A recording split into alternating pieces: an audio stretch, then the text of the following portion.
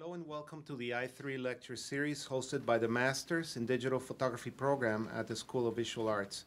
We are thrilled to have photographer Mauricio Alejo as tonight's guest speaker.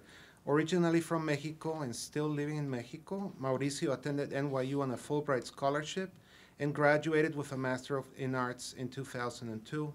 His work has been exhibited at La Habana Bienal, the Trienal Poligráfica de San Juan de Puerto Rico, the Rufino Tamayo Museum in Mexico City, the Museo Nacional Reina Sofía Madrid, and the CCA Juárez Institute in San Francisco.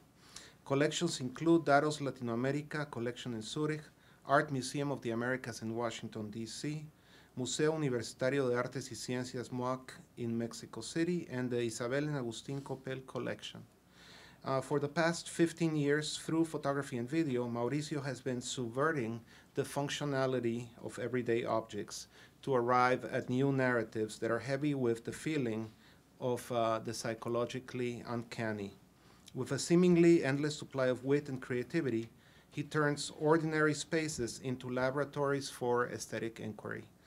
Please help me welcome Mauricio Alejo to our lecture series. I'm here to share with you some secrets. No dark secrets, but I'm going to try to be as candid as possible about my work and my career and how, like everything came about, and I ended up working here, living here for 13 years and showing internationally, and what exactly it's my passion. So I started as a self-taught photographer, and I was dubious of showing this early work, which was my first encounter with photography. I was, at this moment, when I was doing this work, I was enjoying very much just the very fact of doing images, like the way they look. And what, for example, made me, be passionate and work in photography is because I love just how the lines, the parallel lines are all together.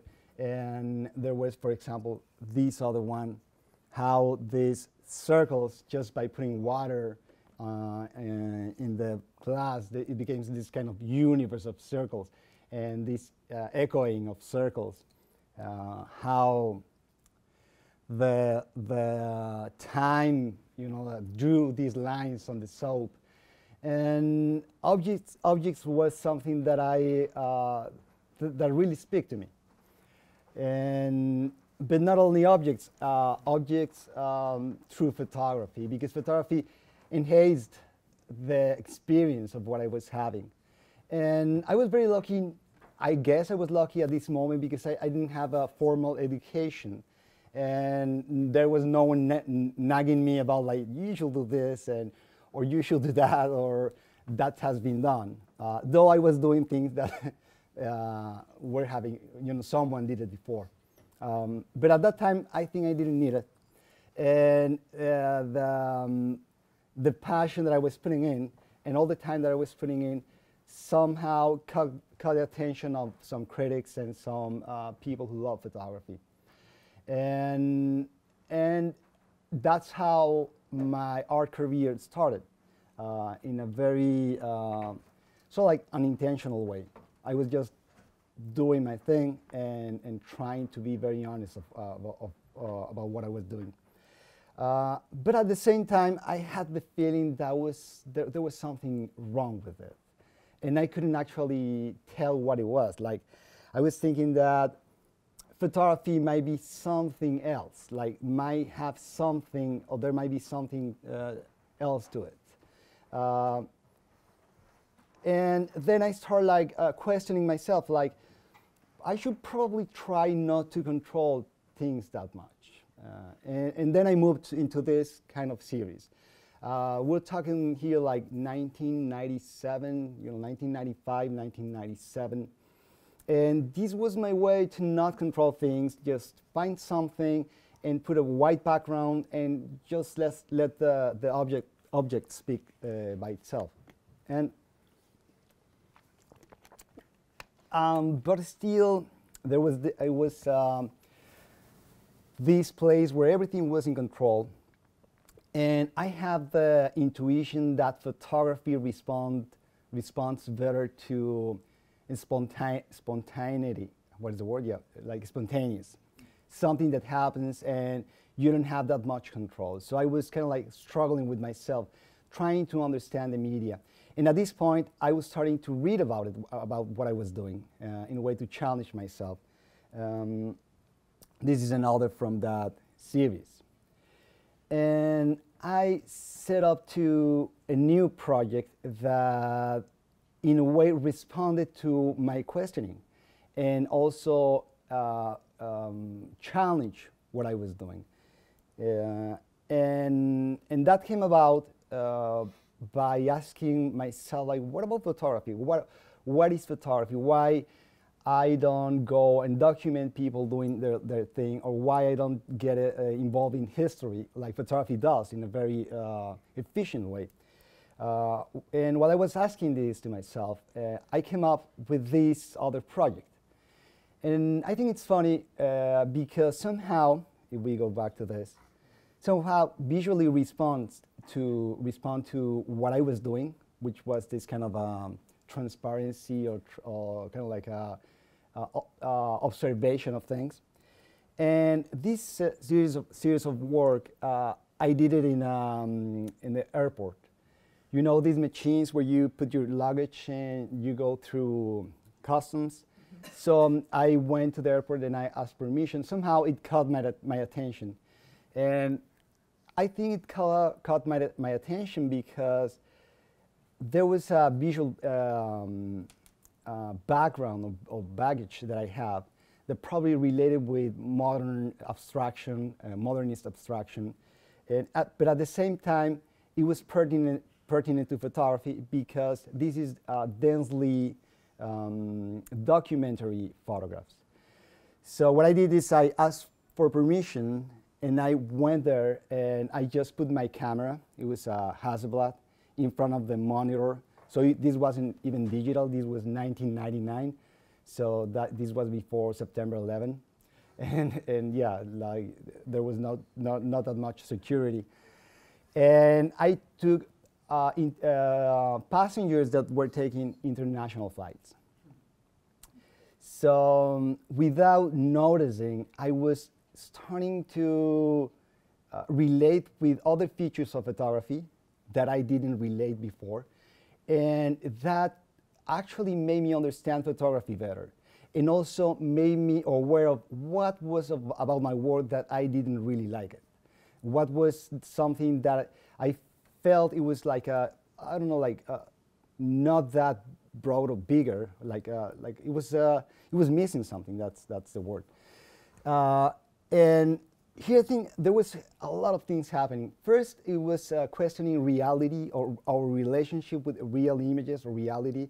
What is this? What is photography? I mean, what's the relation between reality and the image? Why these images are less real, so to speak, than the ones we take with a snapshot camera. And the other thing is that as a technology, photography has always been used for control, like political control and observation, and a very intense observation. Like the use of photography in Paris, the first use of photography was to, you know, they make these files of prostitutes and people who were criminals. And this work, for me, somehow meant to grow up as an artist or grow up as an image maker. And while the other work, the first that I was showing, took me to my first international show in PhotoFest in Houston, these went beyond that, and it was exhibited and published in Europe and US and other parts in Latin America. Somehow by itself, it got a wider audience and more critics were more interested in this work. And one thing I mean, I love this one. You know, this a teddy bear, which is the image of innocence, like all this control technology against it. The one thing that struck me was that one critic said is that this work was somehow inverting the vector of power. Like now, people who's been observed get the chance to see what you know, like what or how they are being observed, and also it made me understand that context, the art context, can bring a lot of meaning to the work. For example, the colors in these images means certain density of the material. So it's meaningful to the people who's seeing the screening because they know if there's something blocking or dangerous or any material. The meaning is still there, but when you put it in a gallery situation, it kind of like, it's a tension there. Like there's something that try to mean something, but then it relates with another visual archive we have and start working with it. So that also added to the complexity of photography and complexity of the images. And what I was enjoying more about this is that I wasn't actually doing this author thing. I was more doing like an operation, like just changing one thing to another place and seeing what was happening. And I think photography has a lot to do with that. Like a lot of artists work with archives that they don't even, you know, they're not their own images, and they just recompose the meaning or rework the meaning. And that's I think that's one thing that photography brought to the art world. Well, not only photography, but it's the way that photography works. The problem was that once I did that project, and then I confronted myself, I had nowhere to go. So I was really in a blank. Because I didn't want to be there. I was very interested. I was amused about this new discovery, but it wasn't the way I wanted to go. I didn't want to be the artist who works with X-rays or machines, or it just didn't feel like that was my thing. But it visually contradicted so much what I was doing before that I felt I just lost the trade. Like, so now what? And I stopped doing photography at that moment. And that was when I asked for the Fulbright to come and study here, which made everything even more complex. I thought I was going to be like finding the way right away. And no, it was quite the opposite. It was very confusing time. And I'm showing this one because this was the first photograph after that project. That was probably 2001. And what you're seeing here, it's an acrylic cube that I brought into a snow bed, the first storm that I witnessed it. And I just put it in, and I just like did this. And it's called Two Cubes in the Snow. And now that I see it retrospectively, now that I see it now, it means a lot in the new body of work that I start doing. And first, when I put that on the wall, people were coming up to the image and thought it was a drawing. And then they read the, the what? The text. Exactly. And they knew it was a photography, and they came back to see it. And it's interesting because if you see it as a drawing, there's just a surface. But if you see it as a photograph, then there's something like this, there's a space and a time that happened. And I think that's something that always, it's a haunting photography. And that's something that gives it depth. So three things start working for me. First, sort of like a fiction of photography and this gap between reality and representation. Second of all, there was this interest in sculpture. in actual things happening and how somehow photography is like an imprint of the real, of the space. So there's when I really found myself and everything started working. But I didn't start doing photography because I wasn't really happy still. I was trying to find myself. And I started with video. And I'm going to put some videos. They're very short.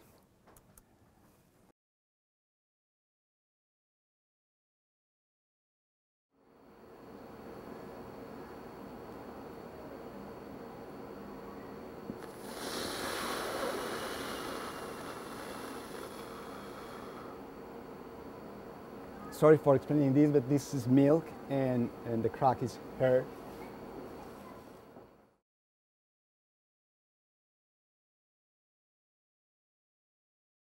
Here's another one.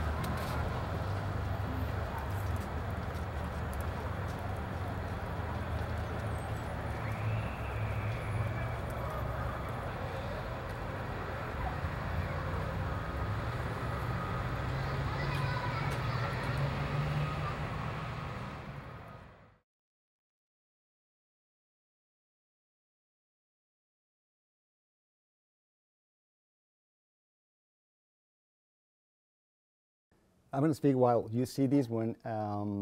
So video for me, it was awesome because I didn't know the media, and that allowed me to relate in a very simple way, just trying to be as minimal as possible, like something that you cannot reduce anymore. And it set up a path to relate with photography and reality. And also, what I was enjoying about this work is that even though they're very small, I like the text in the video because somehow text has this authority and makes you see something. Like once you see line, that's what you see. And all of a sudden, the visuals betray the text. And somehow, this authority breaks.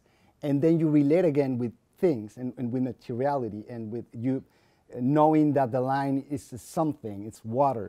And I think there's a lot of levels like these videos can be enjoyed. And that was what reconciled me with photography. And I started working again with photographs. And at this moment, I knew how to use a 4x5 camera. That was the way I was doing my work. And I didn't want to leave my craft. Somehow, probably it made me feel safe. Though I set up some rules that make me like just concentrate on what I wanted to tell, like not overdoing the lighting or not overdoing anything. All the thing that I said to myself is like, I'm gonna work where I live, no matter if I don't like the way it looks. Because if I start doing production or something, it just didn't feel like exactly authentic. And so this was a sofa in the sublet I was living in, and it had this hole in it. This is called Doubting St. Thomas, this photograph. And this was for my first show, my first solo show here in New York. And I like this subject matter because Doubting St. Thomas is this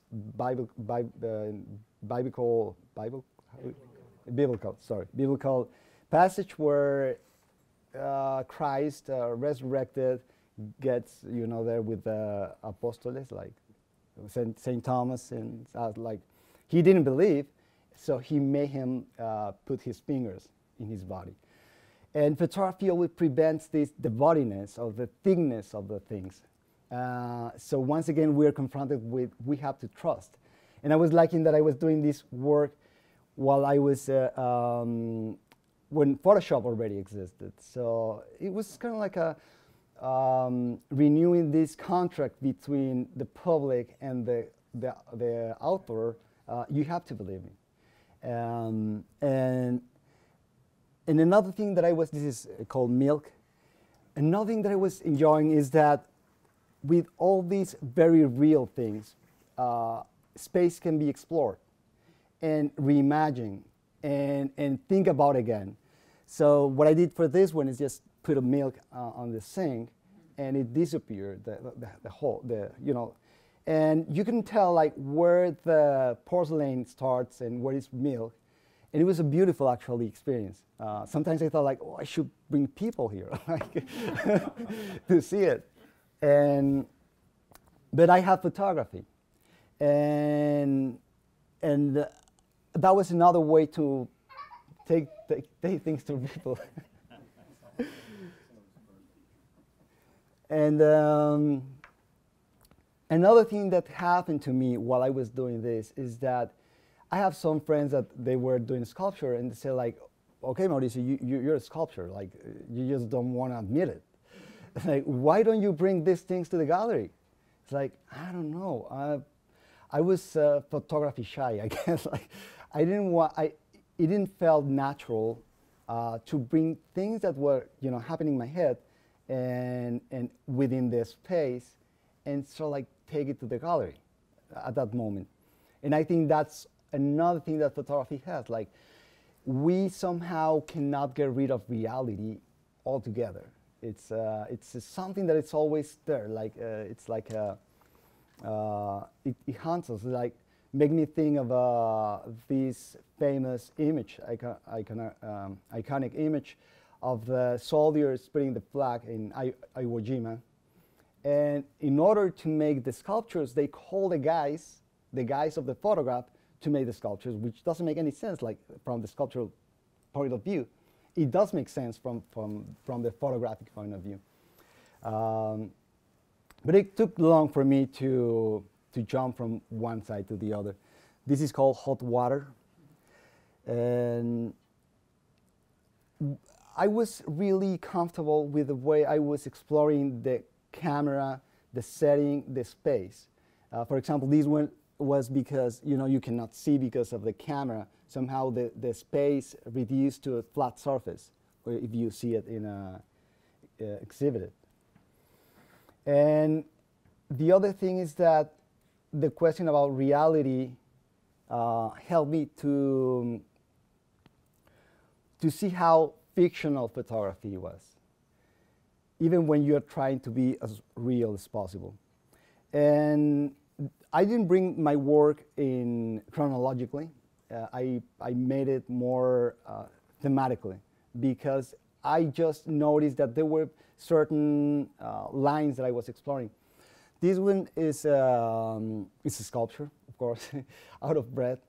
And when I did this, I kind of solved a problem that was in my mind. Like, I always think that we artists come up with solutions for problems that don't exist. And this was like, how do I explain people that I'm amazed that the bread comes, you know, it's a whole, but it comes in pieces. So it doesn't make any sense. Like, how do you explain that? Like, and the way I solved it was like, okay, what if I just put space in between? And that way, somehow, I realized that that space can actually nurture our space, nurture our view of things. This is actually called the space in between, and I just cut it, you know, as many as possible before it just collapses. And what I like about this is like, even though there's no material of the chair continues. This is called 2 steps. and it's the negative space that happened, like between two steps. I wasn't, all what I was saying now is afterthought. Like, I wasn't very aware of what I was doing. I was mostly enjoying every idea that I was having. Like, for some reason, it made sense, and I just executed. Like, this is called 270 degrees. This one is, I was throwing, like a sheet, a blanket, and it's the embodiment of air. Like, it's sort of like a bubble or the skin of air.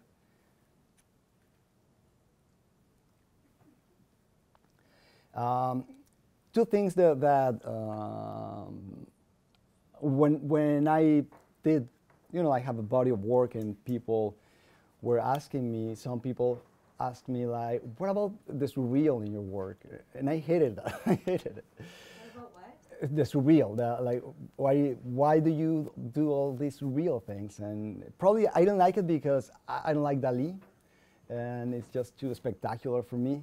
But I accepted the question when I said, probably, yeah, surreal as in Madrid. Like, this is not a pipe kind of thing. Like, what you see is not exactly what is happening. But the other thing was about sense of humor, which my work has this sense of humor. The funny thing is that I didn't see it that way. I wasn't laughing, but a lot of times when I was showing my work, people laugh, and I enjoy it. But I think what happens is that my work, works like a joke, in a way that you have the reality, or you have a line, and all of a sudden something breaks. Something is not the way it used to be, and that's what's happening. But mostly it's because I think what I was seeing is like the world surrounding me, or my house surrounding me, and the things like a narrative, and I was just juggling the narrative. I was just making a thing different. In this case, I just want to make a three-dimensional space out of a two-dimensional thing, and inhabit that space. Oh, sorry, this is, once again. This is called Big Fish, and I just put one page and the other, and it blended in, and it felt like a one thing.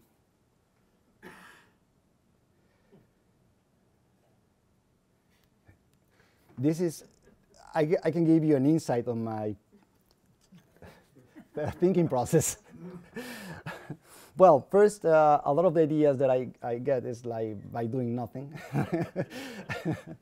In this case, whenever I saw the towel rack, or I don't know how to call that, the towel rack, without the towel and the toilet paper, I thought there was a misbalanced somehow. Like, there was too much. There was a plus and a minus, and this was my way to solve that equation. Like, that gave me like, I feel relief.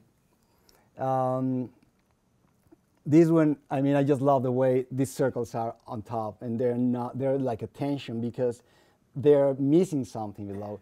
And I think a lot of times when I see things, I did this, I'm going to show you how my thinking see this, which is more like this. I mean, I did this in Photoshop just to show you. So when I see that, it was for me like a cylinder already. And that's what I wanted to photograph. And if you think about this, it's not different from the breath, which in a way, I'm just extending the space. So in this case, the space was extended already. And I think there's a part of my brain, or the artist's brain, that communicate by itself and solve problems, and they just throw the solution to you. And for some reason, you have to do these silly things with your camera and show it to everybody until it makes sense.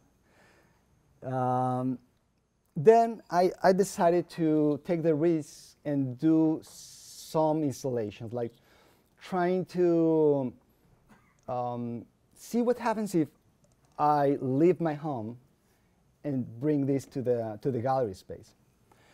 And I did this installation for my second show in New York, and it's called Tunnel.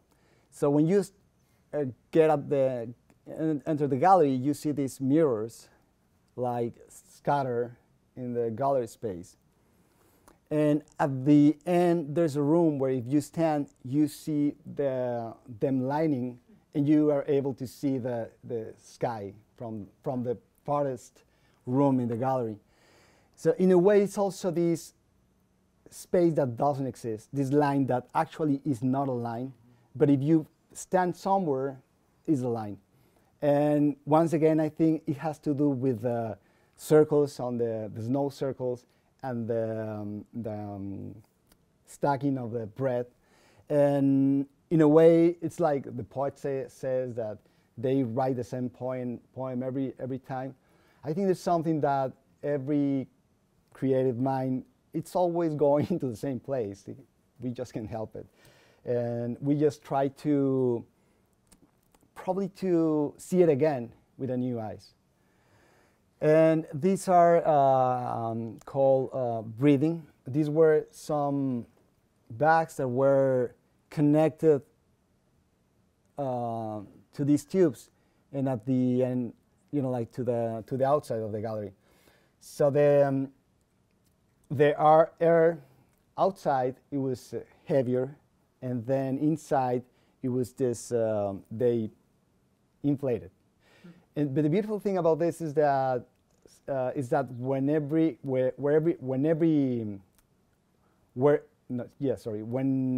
wind blew, you see the bags inflating and deflating.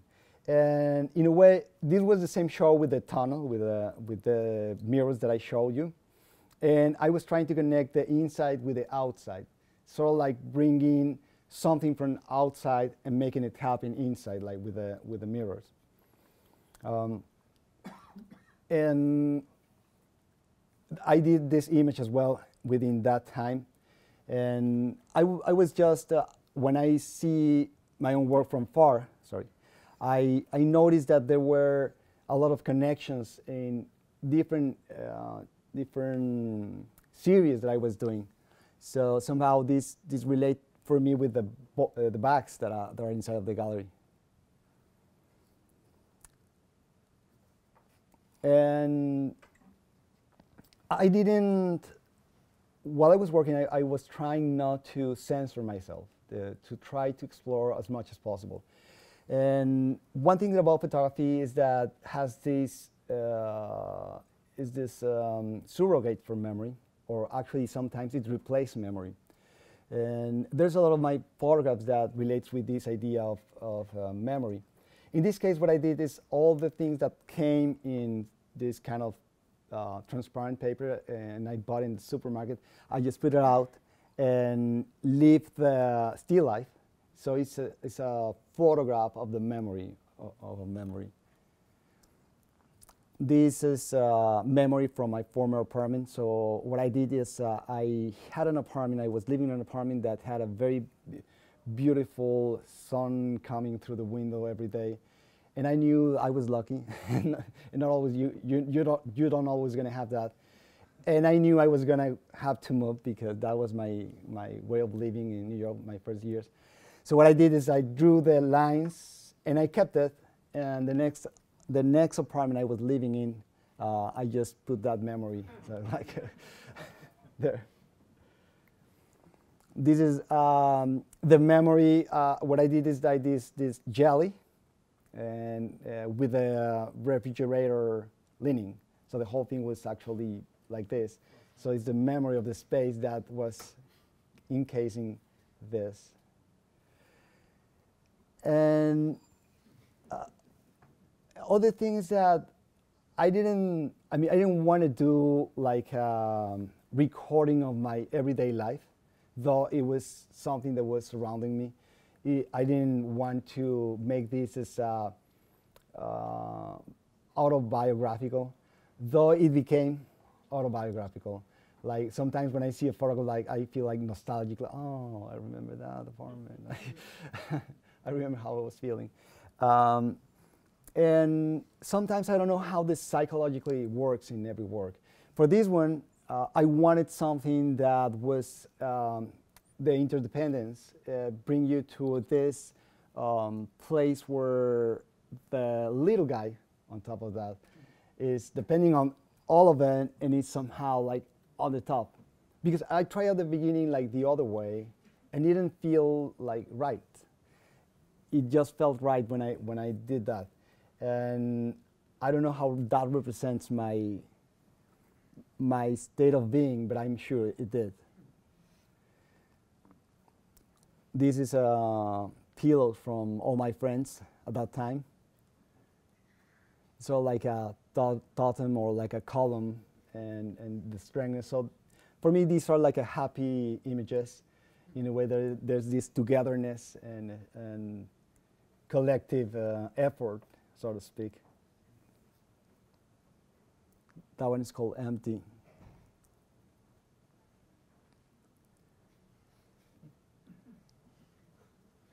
You see people laugh at my work. And I put this again because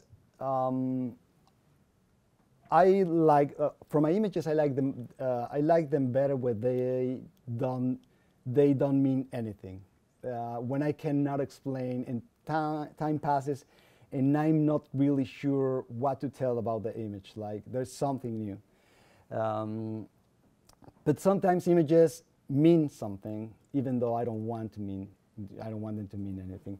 This one, for example, it has this component like I didn't want to make a statement on awakeness and dreaming and the bed being a portal to this other world. Not at all. I just used the bed because it made it easier to put this edge around the mirror. And somehow it was my Robert Smithson, no, sorry, it's, yeah, like, no, it's, I don't remember the artist, like the one who does the holes on, no, holes, sorry? No, now I'm gonna, this is an example. It's Robert Smithson? Yeah, Robert Smithson, like holes on the architecture, like in the buildings. So that was kind of like my cheap version of that. Mata Clark, yeah, Gordon Mata Clark. So, yeah. Sí, exactamente. Sí, no, pero Gordon Mata Clark las hace. Sí. This is called Banana Cosmic. I don't have I don't have to explain any further. This is also about my experience of traveling from Mexico to U.S. It was a very intense time when I was traveling, and also you feel displaced. You have this feeling of not knowing where you are really, and how places really affect your identity or your idea of who you are. This is called Through, and you cannot read the text because light is coming through, which I think was a paradoxical thing, like light's supposed to enlighten things and make it easier and clear, and for this one makes it the other way around. That's called Horizon.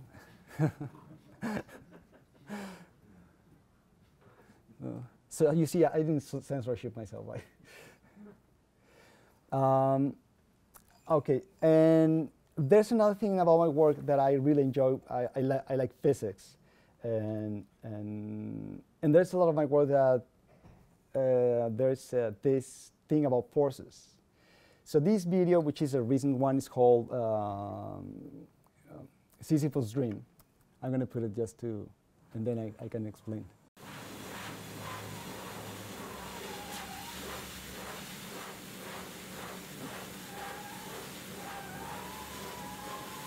So the thing about that video and Sisyphus is this Greek god that he has the task to, push this boulder onto the top, and the boulder will follow, and he has to do this for eternity. And, and I think it's like the metaphor for humanity trying to arrange chaos, but chaos is always going to win. So a lot of my work, it's this moment of happiness when things look like they are just in the right moment, but everything's going to fall.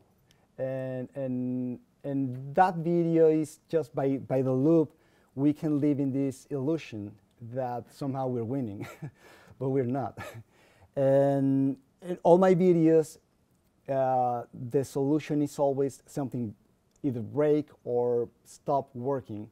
But photography, by its stillness, it makes us believe that there's that moment of happiness or that moment of wholeness.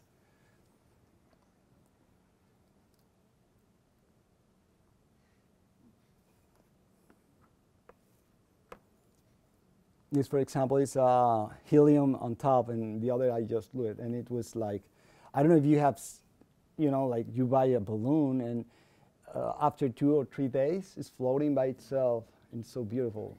It's like another inhabitant. So this is like a scale, but vertical. This is called cosmic alignment, and if you see here, for example, you can see the eclipse, because it's actually aligned with the sun. And it's a way to relate the inner space, this space, the personal space, to that other one, which is a huge space that sometimes we think we're not related just because it's huge and it's enormous, but we are part of the same. So it's a very ordinary way to remember that we are all in this universe, even with like basketballs and whatever we have. I think this, for example, like the one with the pins, the clamps, it's kind of the same. Like if you move any of those, like the one on top, all of them are gonna fall because everything depends on each other.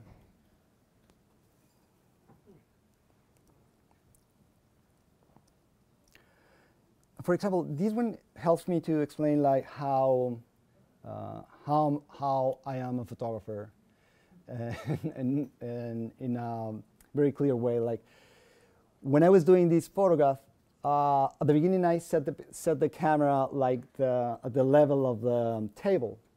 So you can imagine at the level of the table there was just a line and the pencil.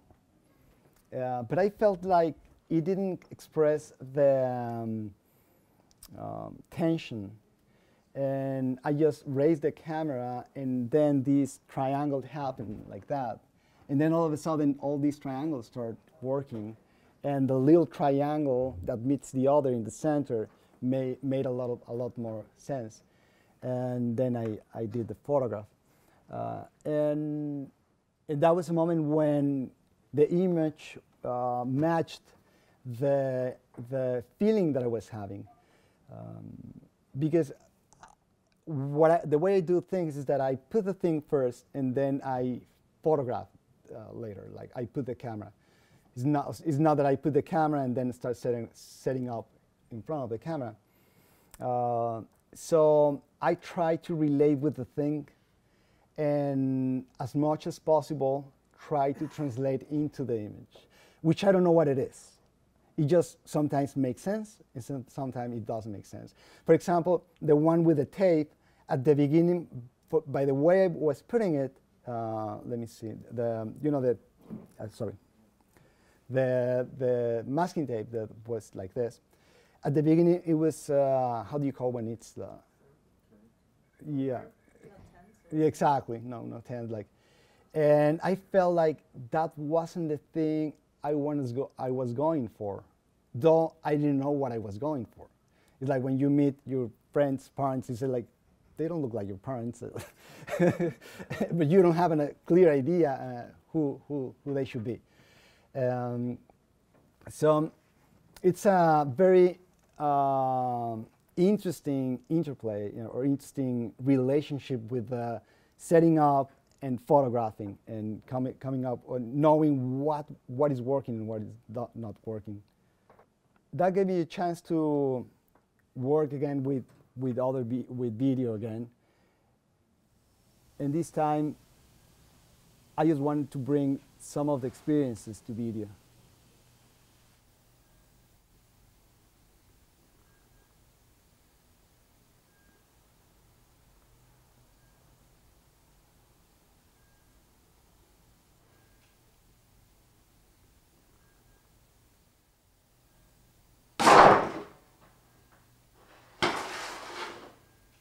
So it's called containable. I like it's containing the energy.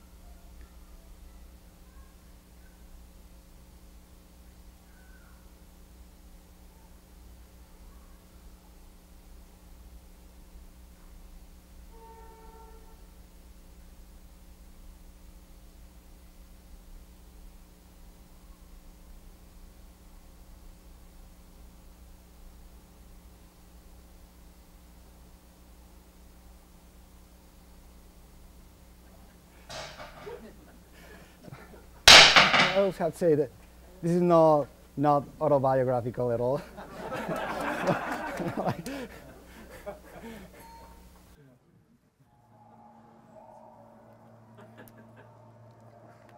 So this is, of course, not buttery. I just bring it to the handle. So I was happy because at the beginning I had to do these videos that they were very clean and white, and then that allowed me to go to a different place and start like exploring different areas or places. So I like the world in the world.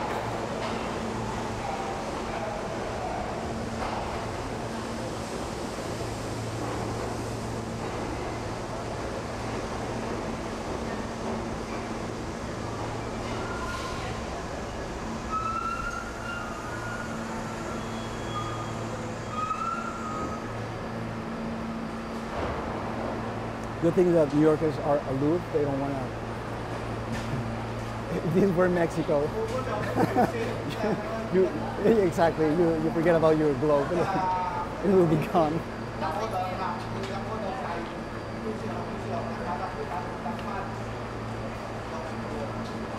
So only kids pointed out. I have to say that kids like my work, and that's something that I like.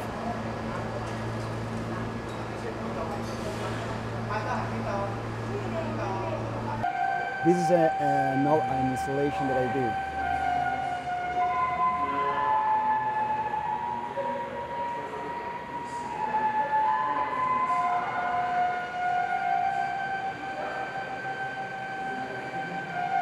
I mean, of course it's repetitive, but it's like an interpretation, and it's like making something do what they're not supposed to do. And I like that fan is like a human. So these images are when I was about to move out of New York, and then I started paying attention to surfaces and trying also to go back to understanding photography in a different way. And that made me to go back to the studio and try to minimize or to use the least of possible things to explore forces and explore materials. And also to start talking about the studio itself. Like this is a video.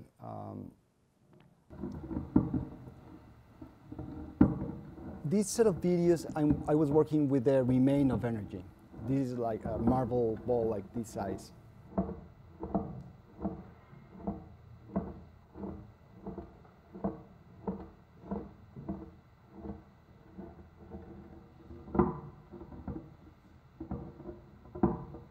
one thing that it's beautiful is that the bigger the mass, the more energy it stores or storage. So it takes a long time for settle. Like there was something other forces making doing.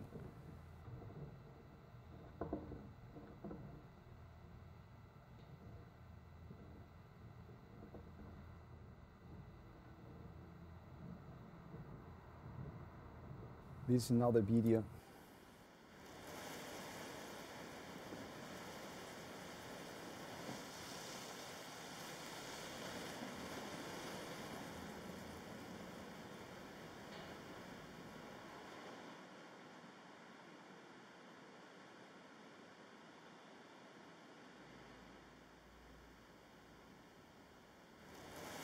It almost looked like a render, the last one.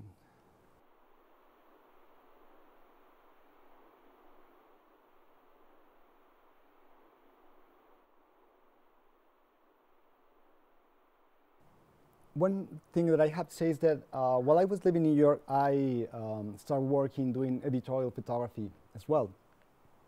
And I think there was something about the language of commercial photography that can speak to a broader audience. And and I also like the problematic relationship between art and commercial imagery. And what I'm doing here is like bringing both together and trying to explore this other language in this other place.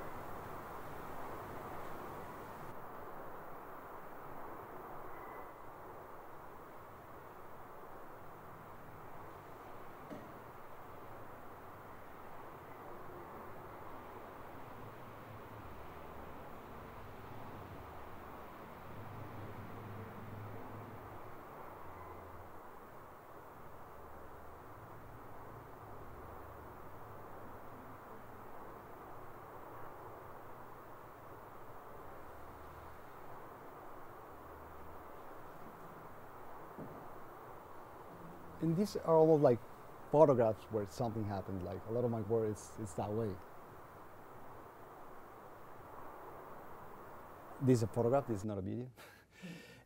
This one is called containing, and it's plaster and how this thing fails to contain the thing, and I like how the substance lives outside and inside. Like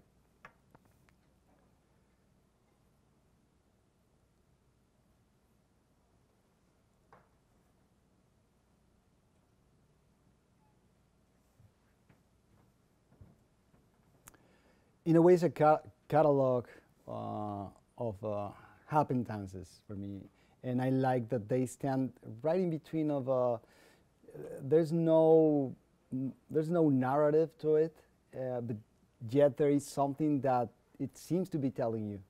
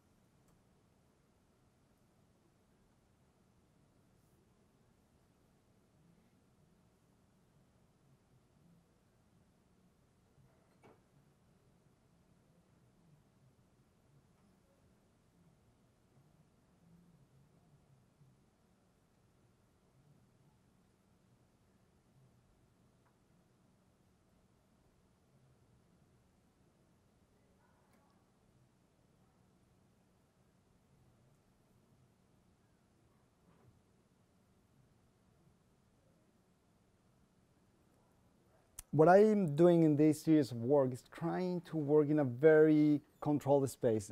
Which is funny is that at the beginning I was trying to get rid of a control or this trying to broaden.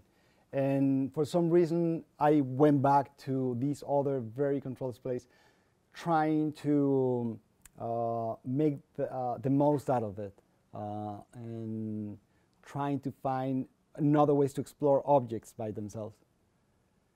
And this is the latest show that I have. Where? That was in Guadalajara. It's a gallery called Curro. So I was showing video and also these photographs.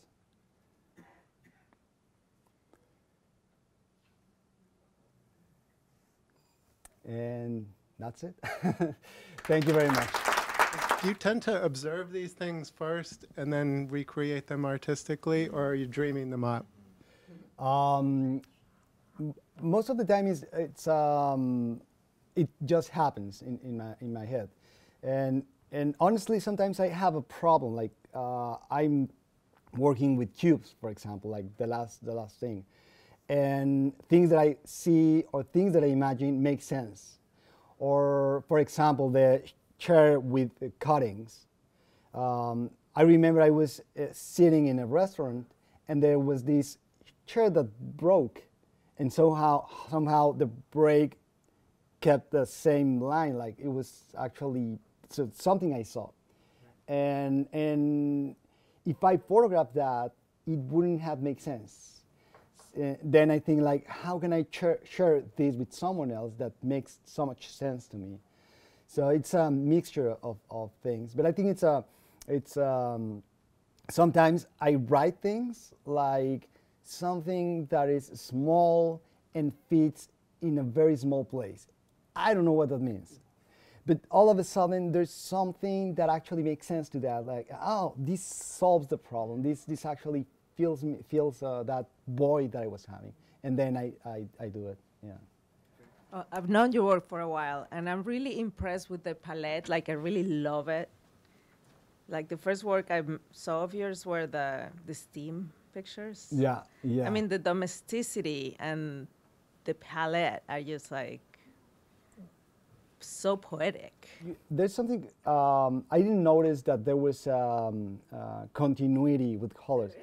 And actually, the prints have more of this because the colors here looks more brilliant, like more saturated.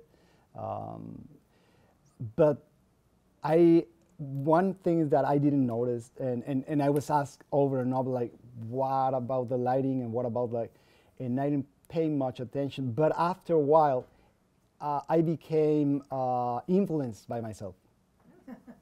which I wasn't noticing, and I think that's the result. Like, there's a lot of humor in your work, and I wonder, do you set out to create the humor, or is the humor kind of a byproduct of just what you do? It's a byproduct. The first time that someone asked me, like, what about the humor in your work? Like, what are you talking about? Like, I'm that serious.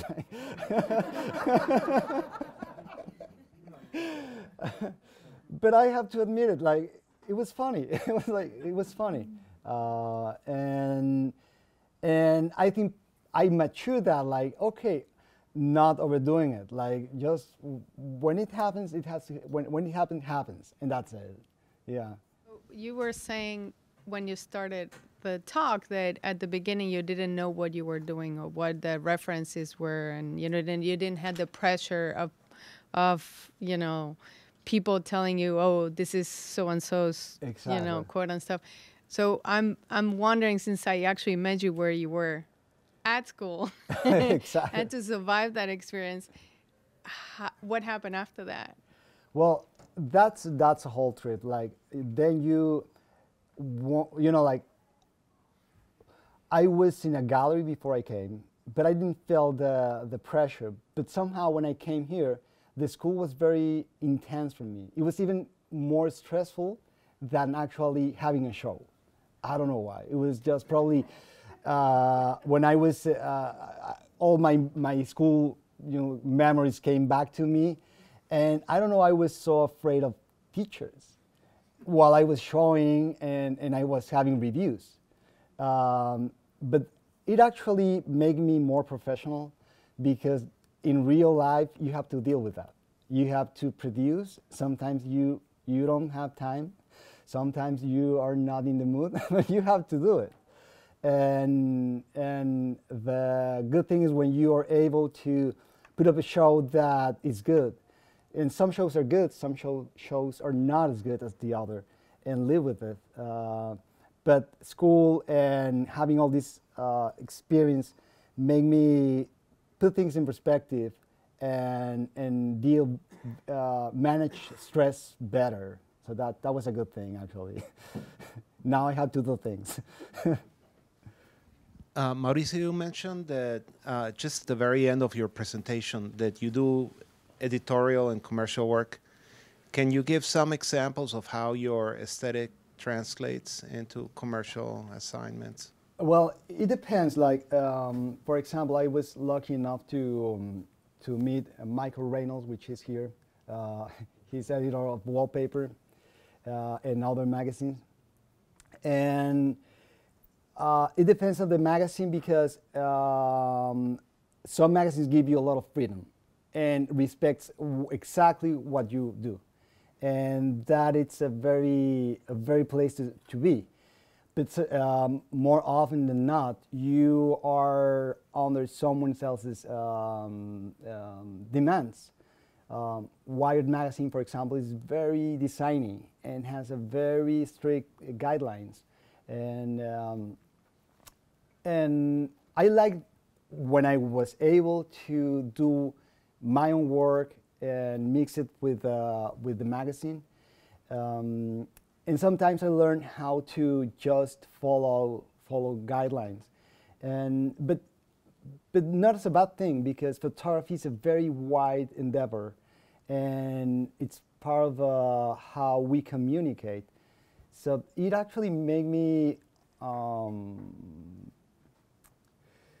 understand the variety of ways you can get into photography, or you can interpret photography, or you can actually hijack some language, even if it's commercial or if it's documental, and use it for your own purposes.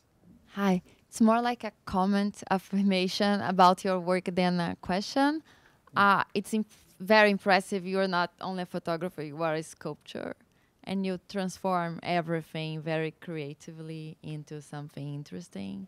So I'm just amazed by how you are creative, and that's like kids, adults too. We laugh because usually adults don't think so creatively anymore, and then kids think because they are so. So congratulations for your way of thinking. Thanks. I'm curious. I have to ask. Okay. Carlos has a question. Okay, I'll get to you, Carlos, I promise. Going back to Mexico after being in the United States for, you said, how many years? 13 years, yeah. What did that do for your aesthetic? Was it freeing in some way, or? It actually, I think I started doing photographs in my apartment because I didn't have a studio. So in a way, there's this energy you have to channel somehow. And my everyday became my studio, and that's how I interacted. And the funny thing is that I went back to Mexico, then I had a studio, and then this other work started happening. While I was here, New York is very expensive, you know that. So when I came back, I was first able to produce more and focus more on my artwork. And second of all, I had a lot of more free time to relate with other artists, and also this relationship between young artists and more experienced artists, and all this community. It's very enriching. It's very, and it gives me, at least to me, gives me energy to keep going and creating. And sometimes in New York, for me, became isolating. I was still doing my shows and being invited to Williamsburg to show stuff, and it was exciting.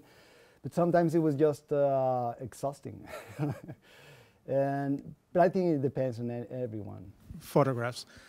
My question was, I was just curious, what influence did you have? Did you rely on art history for any chance?